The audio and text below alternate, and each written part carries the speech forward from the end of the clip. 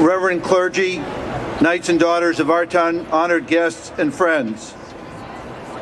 We must today declare the unabashed truth, not only for the sake of truth, for that is already written upon each of our hearts, known virtually unanimously to scholars of history as well as to religious and government leaders worldwide, but truth in the service of justice.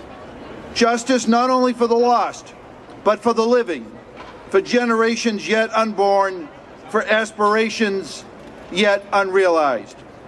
Justice that delivers ironclad security, that serves Armenia's long-term survival, that ensures Armenia's place at the table of nations, that protects, in a word, Armenia's future.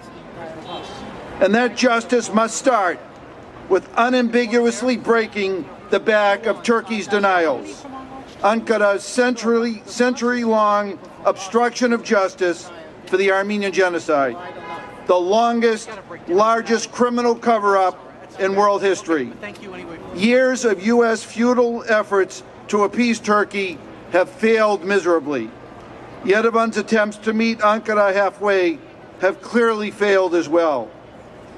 It was here in this city a decade ago that we together forcefully challenged the Turkish-Armenian protocols. There were some then who defended this defeatist surrender of Armenian rights. We did not. There are none today who doubt that the Armenian genocide is a crime to be punished, not, as Ankara would like us to believe, a conflict to be solved.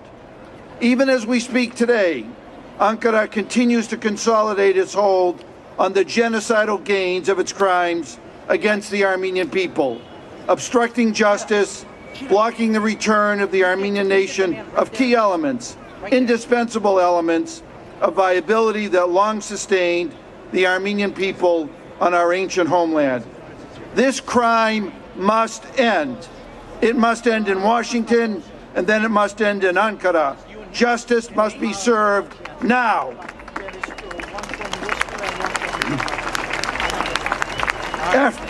After years of failed efforts to appease Ankara, it's time for President Trump and the U.S. Congress, in President Trump's own words, to put America first. The days of Turkey first are over. Erdogan has made sure of that with his dictatorial policies of denial, censorship, intolerance, and brutality. Policies he is also attempting to inflict upon the Christians in Syria. No nation, especially an anti-American dictatorship, which chooses to curry favor with America's enemies, deserves a veto on American remembrance of genocide. It's time for us to shamefully stop outsourcing America's genocide recognition policy to the despots in Ankara. It's time to reject, once and for all, Turkey's blackmail, its gag rule against honest U.S. remembrance of Armenian genocide.